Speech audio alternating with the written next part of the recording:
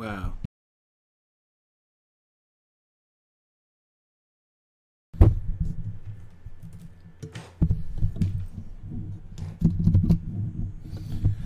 Testing, testing. Testing, testing. No. No. Come on. Sound preferences.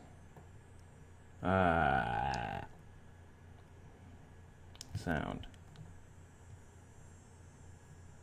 That's why. Testing, testing. Okie dokie. Now relaunch Skype.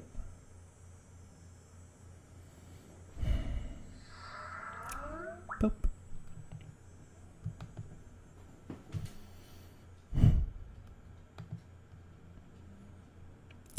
Okie dokie.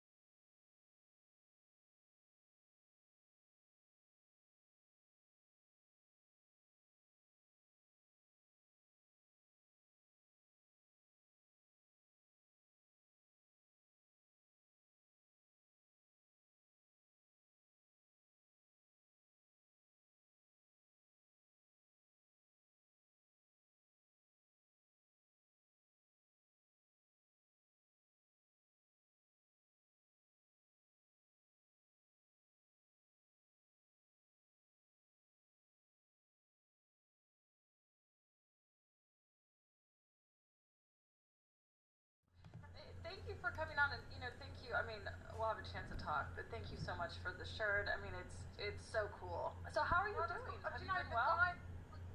Yeah, I've been good. You know the guy that won that auction? He never claimed his shirt. He paid for it, but I've emailed him, and he's never emailed me back to say, yes, send me it in this size. So I don't really know what to do. Oh, but he wants money, so. All right. Well, I mean, you could try emailing him again. You can't make him get the shirt. I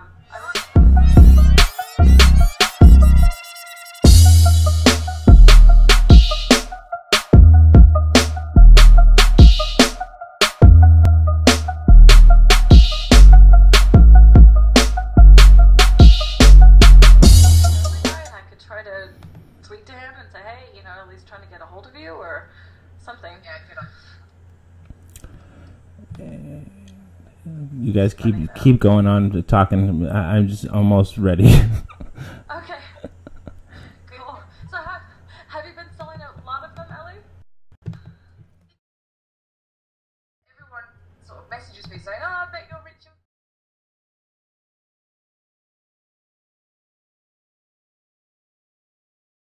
Like it was a huge thing for a huge thing for the world, and it just fell by the wayside because these SJWs decided just to take this moment for their own.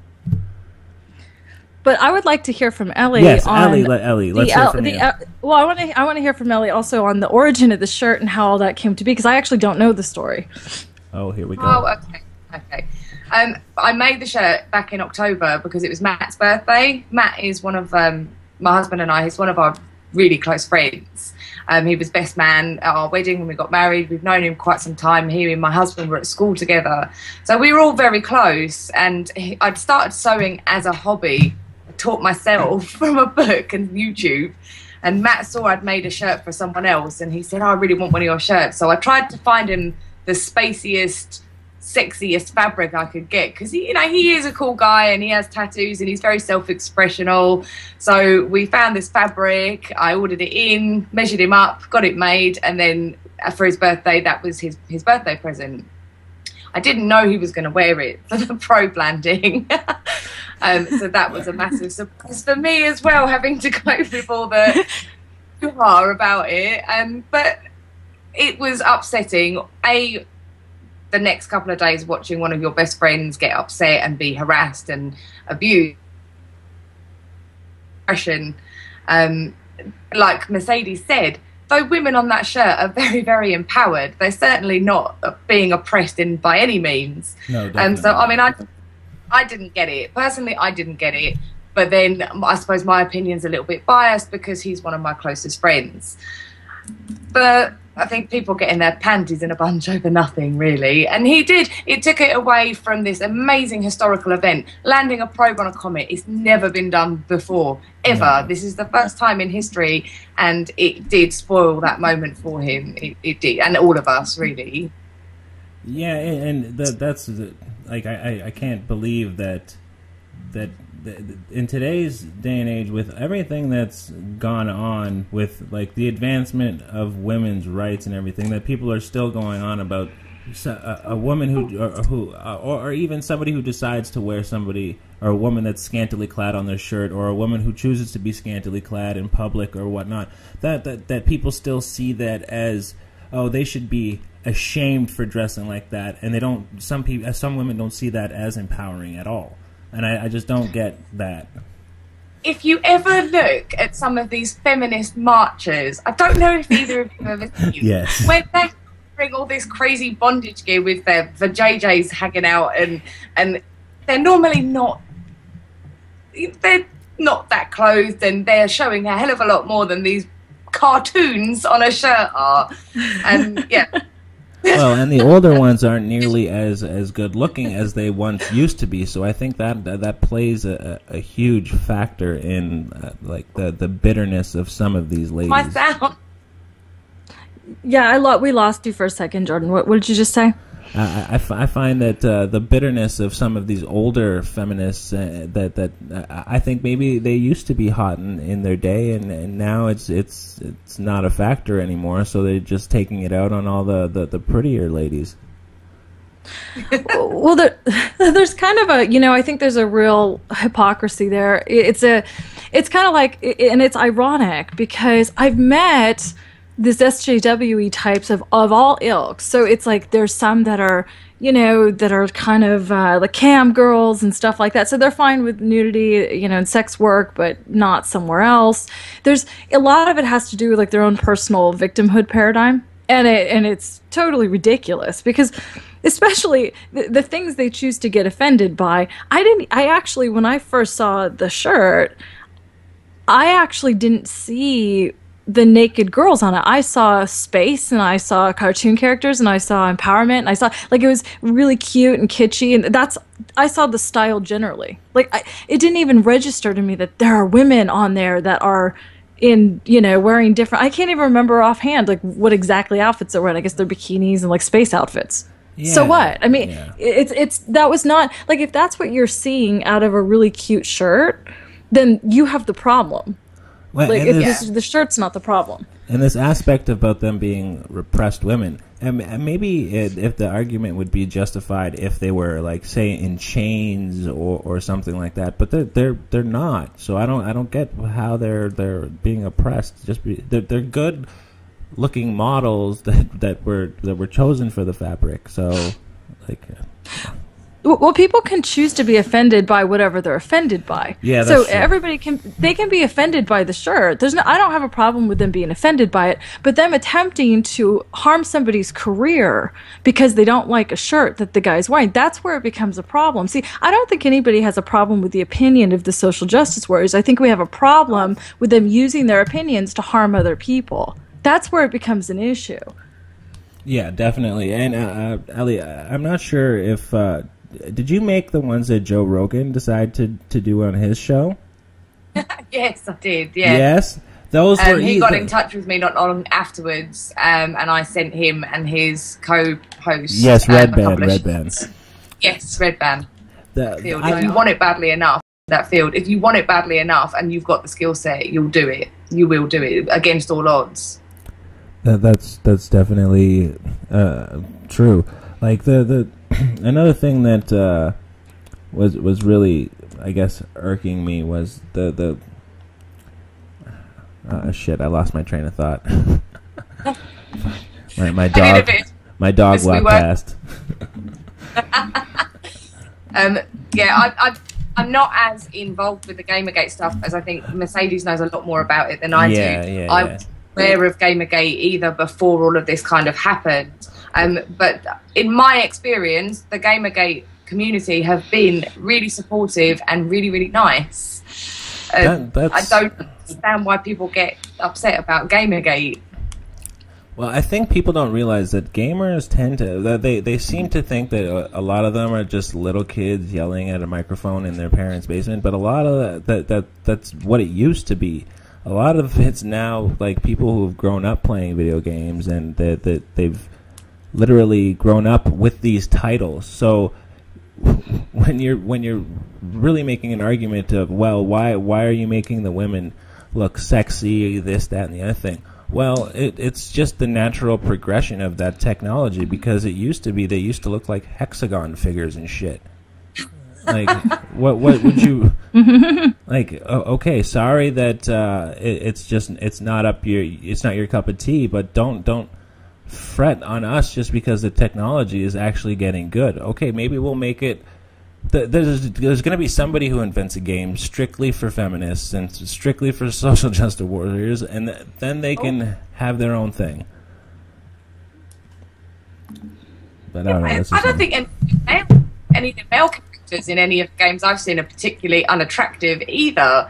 Like, no one really wants to. I mean, even as women, you can still appreciate another attractive woman and think, oh yeah, nice rack. Well, like I use the video game Batman as example because even the sound is really bad. Is it really bad?